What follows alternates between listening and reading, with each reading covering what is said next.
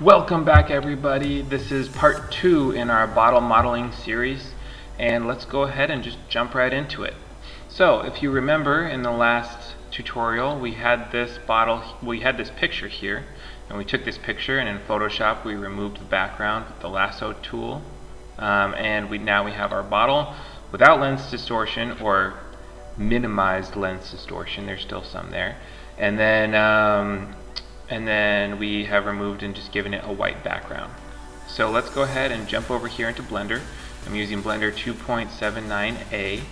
I'm hoping that 2.8 comes out sometime soon. Maybe it's already out, I haven't checked in a while.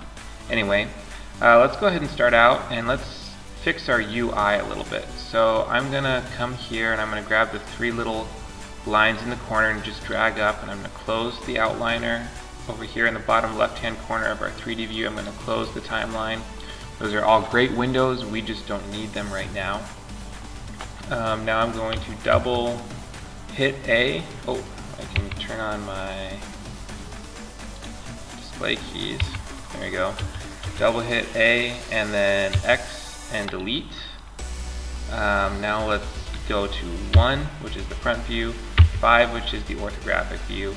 Now we'll hit N to pop open our properties panel, and we'll hit background images there.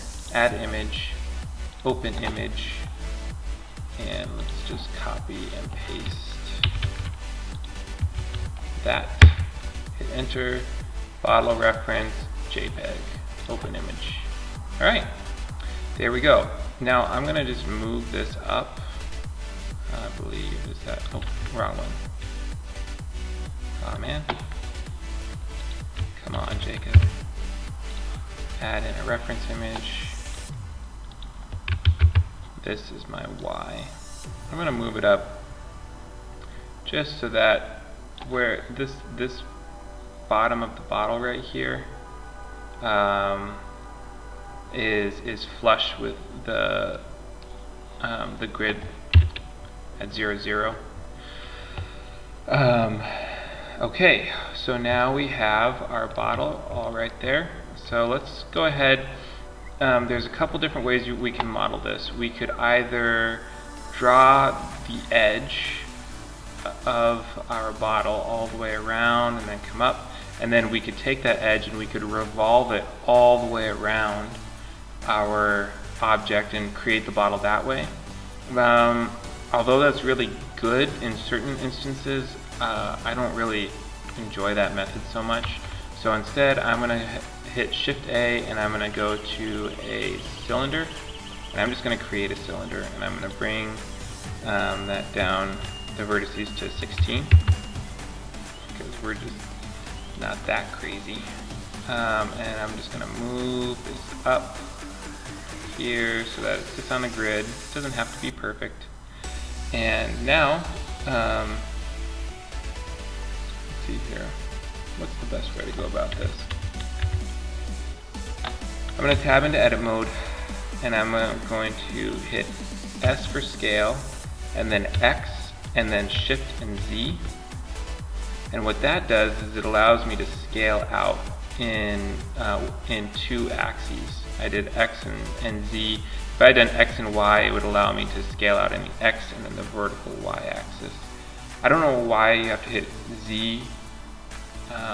Anyway, it doesn't make a whole lot of sense to me, that system, but it's how it works.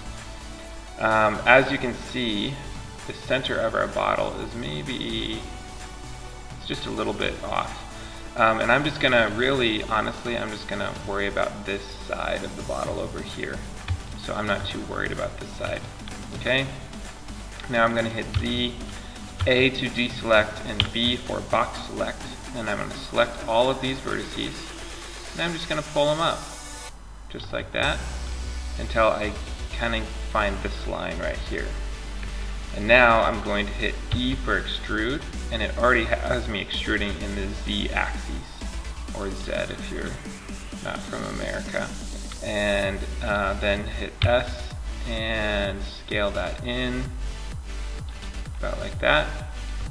And now we're going to hit E again, bring it up, and click left mouse button click, and then E again, bring it up, left mouse button click, and scale. E again, bring it up. Alright. So, if I hit 5, and I hit 1 and Z, so I can see my wireframe, or my shaded view, you know, we kind of have the shape of the bottle. One thing we don't have is the curved bottom edge here. So let's go into face mode, which is this little button down here. Right click on this face, you know, right mouse button click, and let's hit E for extrude and S for scale, and let's scale that in about there.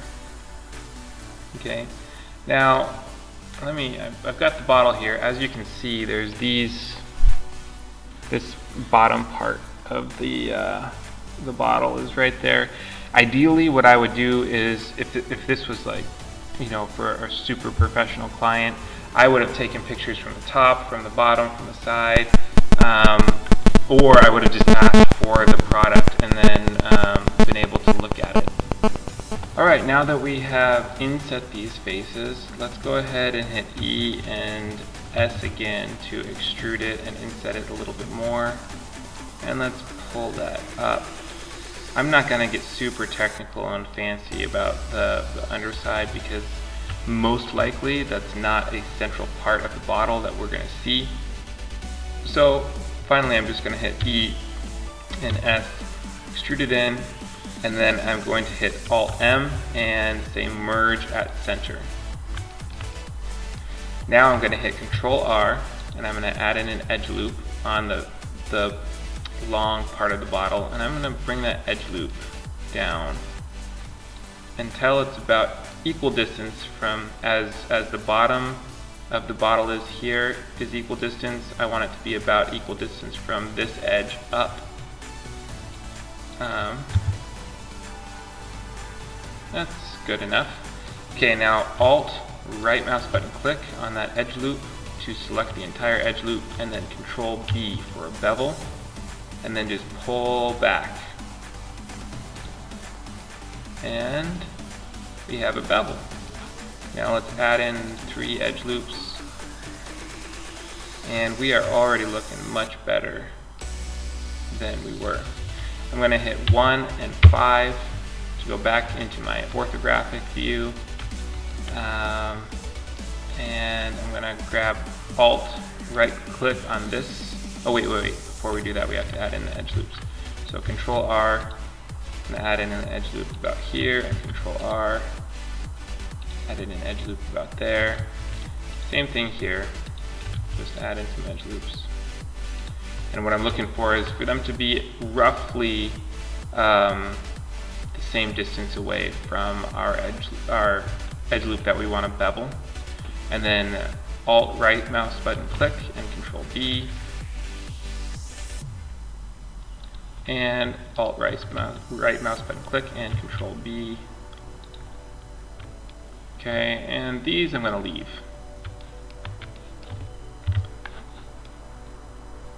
Alright, we're looking pretty good here. Now I'm going to go to face mode and right click and select this face, and then 1 and 5 front view, and then orthographic, and I'm going to hit E and S, and I'm going to extrude this out. So you can see here it's extruded out, and now I'm going to hit E again and pull it up. And I'm just making that little lip there. And now I'm going to hit Z because I want to see what I'm doing. So for the cap, we don't need to pull it in too much. So E and S, and you can see we pull it in about, I'm just looking at the edge, I'm looking right over here at this edge. And then again, E for extrude, pull it up, E for extrude, pull it up again, and scale it out. E for extrude, pull that up, all the way to the top. Okay, now this is just the same process as the bottom of the bottle. So E for extrude, S for scale, scale it in just a little bit, Control R, add in an edge loop, Alt right click, and then Control B for bevel, and just pull that bevel out. Select the inside, E for extrude, S for scale, scale it in, E for extrude, S for scale, scale it in, Alt M, and at center. Alright, now I'm gonna tap A twice, or A once, since I didn't have anything selected. And then I'm gonna go to shading and UVs over here on my tools panel. If you don't see that tools panel, hit T. T open and closes that. And then I'm just gonna go smooth, and I'm gonna smooth this whole thing out. Hit Tab and go into this view. Now you can see there's some issues here. Like this does not seem as sharp as it should, and things like that. So let's go ahead and fix those issues right now. Let's tab and let's Alt right click in this ring of faces, and then let's hit Control and the number pad plus button, and just keep hitting that until you've selected all the way down to that lip, and then P and selection. So now we've separated our cap and our bottle into two separate pieces. I'm going to select my cap, hit M, and I'm going to move it to layer 2. The reason I'm doing that is because I actually want to add in this I guess the spout of the bottle. So let's go ahead and grab our edges from here and Alt right click and hit S and scale that in just a hint, and then E for extrude and Z for the Z axis or Z axis, and just pull that up. Okay. Now if I tab out of edit mode and shift click this layer, I can bring both layers in at once. I'm going to hit 1, 5, and Z because I want to see where my spout is. With my bottle still selected, I'm going to hit tab, and I'm just going to pull that up until about there. 5, Z. Okay. Alright, I'm going to end this tutorial here because we've gotten the basic model down. In the next tutorial, we're going to add some of the, what are those called? I can't remember the word. The threading. The threading.